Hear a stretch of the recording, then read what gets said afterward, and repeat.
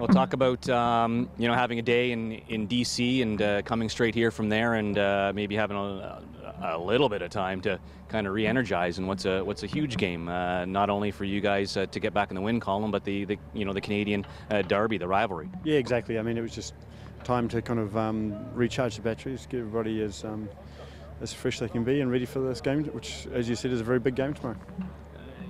Good to have Daniil back. Well, of course, and another guy that obviously we missed the other night.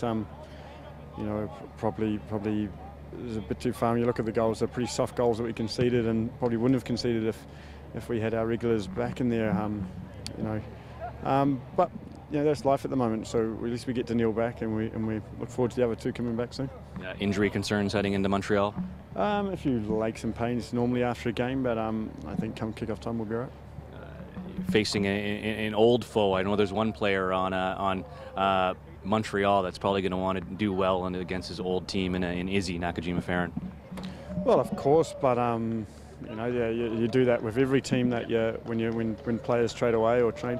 But probably can be said that Colin Warner's probably wanting to do very, very well against Montreal as well.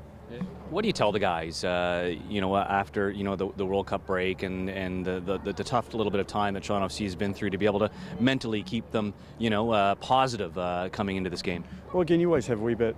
All seasons are roller coasters, especially when you're kind of putting together a new team, and you're always going to have your little ups and downs. It's just how quickly you can get out of those downs and how much you can ride the highs. And so we obviously want to correct this as soon as possible, and what better chance than so.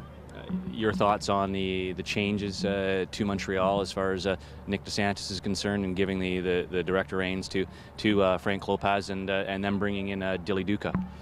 Yeah, I mean, Dilly's a really good player, but I think Nyasi went the other way, didn't he? And he was always a dangerous player. So whatever happens behind the scenes in Montreal is not really my business. We've got enough on my plate to worry about in Toronto, let alone Montreal. Okay.